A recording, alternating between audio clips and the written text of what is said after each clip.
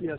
Talked about that preliminary report this week, and it took us up my their reactions to someone doing cutting the case open, cutting them open, and putting people. All right. That, if you notice about some of the things that happen in our country, you saw the guy in Alaska with the grizzlies. Remember a couple of years ago, he lived with the grizzlies. Grizzlies go being buddies and everything. Had his camera rolling when the grizzlies were attacking he and his girlfriend. They ate them both on camera. That was, that was his thing. It may sound like this is you couldn't create this kind of a picture, a motion picture, this whole situation. I can see this happening. I can see him getting out of prison. I think his wife might have left. I don't know that. I'm just telling you hearsay right now. I can see all this building up on him, all of a sudden the pressures of getting out of prison, all these animals not being cared for, him saying, I'm letting them all go. I'm going to cut all the wires, get them all out of here, let them go free, and then we'll take my own life. I can see that happening. From knowing kind of what I know about the animal world, the guy just was depressed. He loved the animals that much, probably. That's why I think right now we're in the process that we saw some of that stuff the dogs are going by, Sheriff. We decided maybe to bury the animals up there on the property. So, somebody said, what are we going to do with them? I know you're all in the media, so am I, right? But the last thing I want anybody to see is what had to happen here. There's no use for people to see that. What happened, happened. It's over now. Not quite over. But hopefully we can get some of these animals to the Columbus Zoo in the wild and take care of them. We have calls from all over the country right now wanting to place these animals. All over the United States are calling us. But that's not the problem. And maybe, the wife is coming back that we can sit down with him and discuss all this. But right now we have a serious situation on our hands. Going wild animals like I do with my staff. We have to do everything we can, the sheriff said, to try to locate these animals. We don't have correct numbers, but we know there's some out there, and that's all we can do.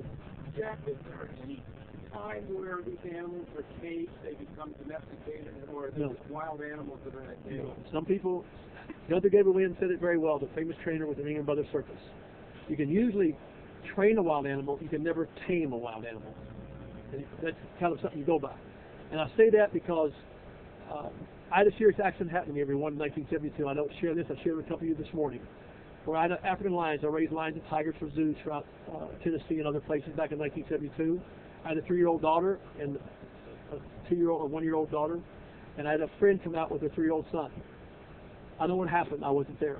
They crossed 2 fences. The young boy put his arm through the cage. The lion took the arm off the shoulder. I had to go and pick up that little arm. And it was only pulled off with a chain link. The power of these animals is tremendous. I've seen a tiger take down a 2,000-pound water buffalo in less than 10 seconds.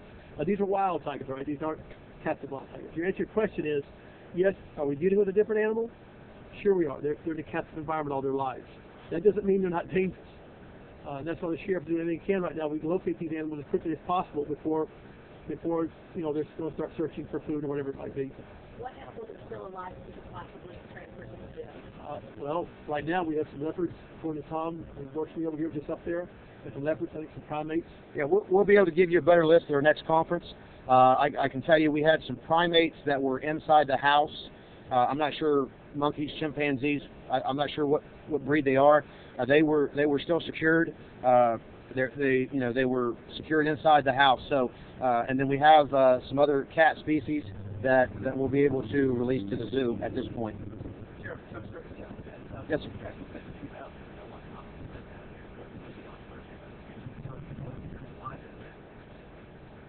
I don't know that we have anything of that nature yet, Chuck. All we have is the preliminary investigation of what we've seen and what we're interpreting happened, and we're still doing the investigation as we speak. No, we have not found any kind of suicide note at this point. We are still, obviously, as I said before, we are still not in a 100% completely secure area up there. So we are still searching the scene, looking for everything that's there, evaluating it. And again, there was no calls to our agency that I'm aware of. As I said, all preliminary results is what we discussed. I have no idea. I wouldn't want to speculate.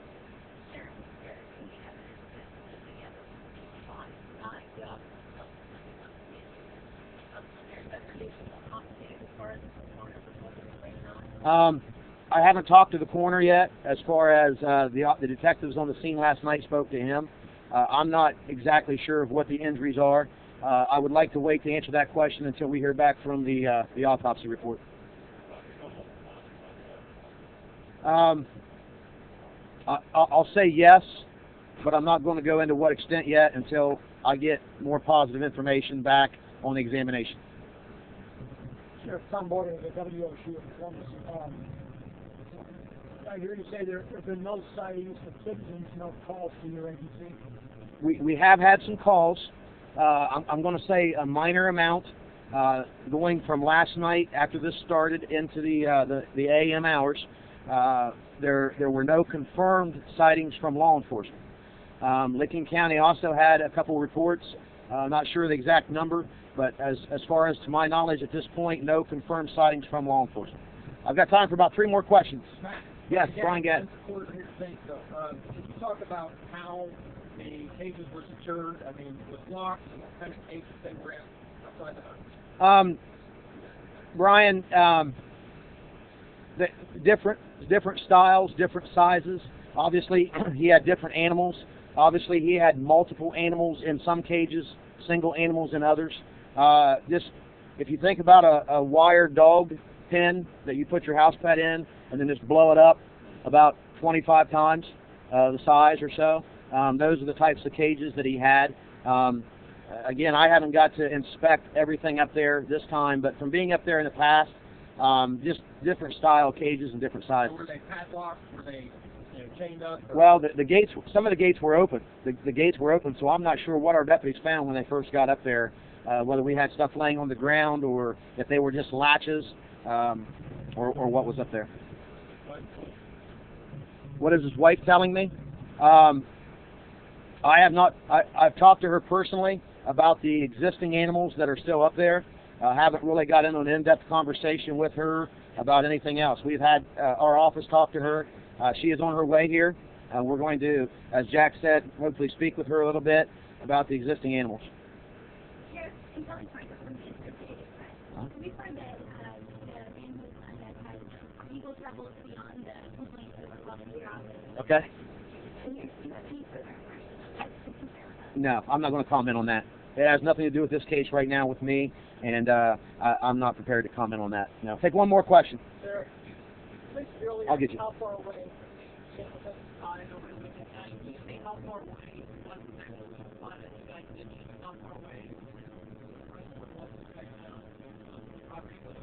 Well, I would say I really can't answer that because I wasn't the one that shot them in relationship to where they were kept. I can tell you that we had 4 cats from the pens. We had 4 cats that were, and I'm going to use the analogy of football field so you can all understand my direction, but I'm going to say at least 400 to 500 yards, which would be south of the pens that were headed farther south. They were running. And I also know that we had some other animals that we haven't recovered yet that were down, shot from the direction of the interstate back towards the property. These are animals that we felt were trying to cross the property. As I said, we had 1 hit today. So those animals would have been another probably 500 at least yards in a different direction from where they were kept in the pens. All right, one more question right here. Sheriff, I heard a possible rumor that maybe civilians were taking the deceased animals. I'm sorry, can you repeat that? There were possibly civilians picking up one of the deceased animals. I will confirm that. We did have some individuals try to steal one of the animals last night. It has been recovered. They were taken into custody, and we'll look to file charges against those people. I believe it was some type of cat. I don't know if it was a lion or a tiger.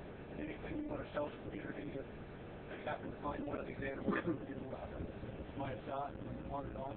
I want to know about it. Yeah, call me as soon as you know, because we want to know who did it. Plus everybody's illegal to keep an endangered animal anyway, so to do that, you're going to be thrown in jail. I do want to add, I just been handed an update. I'll go ahead and do it now. At this point, my captain, Jeff LeCoq, at the top of the hill that's running the investigation, says we believe we're down to 3 animals that are unaccountable. One is a mountain lion, one is a bear, and one is a monkey. Now, I can tell you that we are still searching the property to make sure the animals that we shot last night, because we had a lot of people here. We did have one of the monkeys that was killed by one of the lions. It was very obvious last night. So again, we are down to what we feel are 3 animals, and that's going to be a preliminary number until we can really sit down and confirm everything that we've got there. And obviously, we want to tell our public, you know, the last animal we had, we found bedded down. As Jack said, the rain could be doing that. The vets and the people he has with him have told us that sometimes these animals will let all the hoopla die down and come back to the only place they've known. But we will be out actively searching for those animals. Anybody that sees any resemblance to those animals, please do not try to take any action yourself. We do not need, I guess, if there is a good point to this whole situation, it's that we've had nobody hurt yet. And we've been very fortunate. Can't say enough about our people that responded last night. They were put in a very, very volatile situation and maybe prevented loss of life or injury by keeping those animals contained. So if you do see some of these animals, please take caution, call us, get a good description, get a description of where the animal is at and possibly where it's headed for. Yes, they think it is a grizzly bear. Let me sure.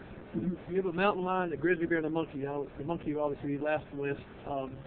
Living in Montana with grizzlies. I think it's probably not a big grizzly. I don't know how big a grizzly is up there. Might be a young one. Again, you don't run from a grizzly. The grizzly really wouldn't be one of my most ultimate things. The mountain lion, it might be a different situation. A mountain lion has great leaping ability. I don't know how old the mountain lion is. More than likely it's a captive mountain lion. But hopefully the sheriff, maybe today we can get this mountain lion. And then, of course, if I had my ruthers, be the mountain lion first, then the grizzly, then the monkey can run around. But that's kind of my assessment of what, as far as these animals are left.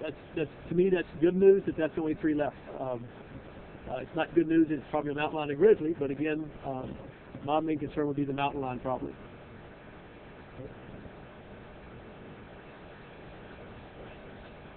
Okay, again, I want to thank everybody for being here.